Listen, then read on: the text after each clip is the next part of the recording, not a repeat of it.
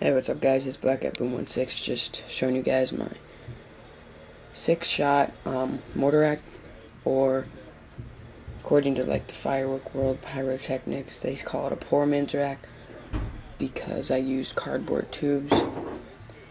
So that's where it gets the name the poor man's rack, because it's not using HDPE stuff. But anyway, we'll go over this. This is actually going to be 2 parts. This one is my first one, and I built another one that I'll show in a second video. But basically, yeah, poor man's rack. We'll start with the base of the firework. As you can see, there's actually the base of the cardboard tube going down is actually right there. There's one there, and then there's one there, and then the same on the side, as you can see, one there and there. And the tube, basically the tube is just sandwiched in between one baseboard.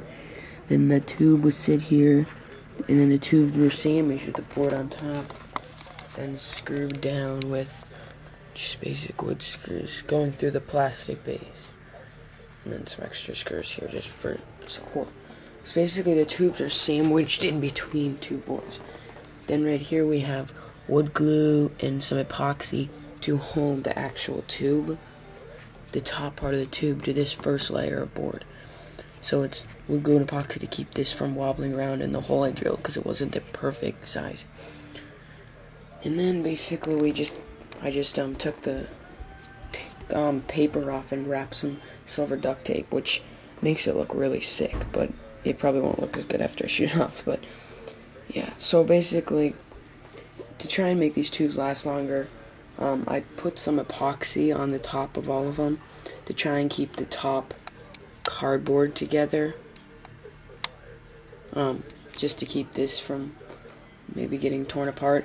Then the inside actually has what you call like wood hardener stuff, to see if I can't keep the tube to last a little bit longer by keeping the cardboard nice and tight. And it actually does feel like it's helped create like a nice overall layer.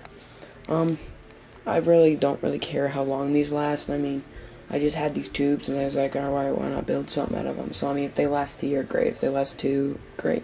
It doesn't really matter to me, just as long as I can get at least one more shoot out of them. So, yeah. This is basically my wood rack. I got it painted gold and silver. It gives a nice, cool look. So, yeah, this is the first of my 2 poor man's rack, as I guess you could call them. So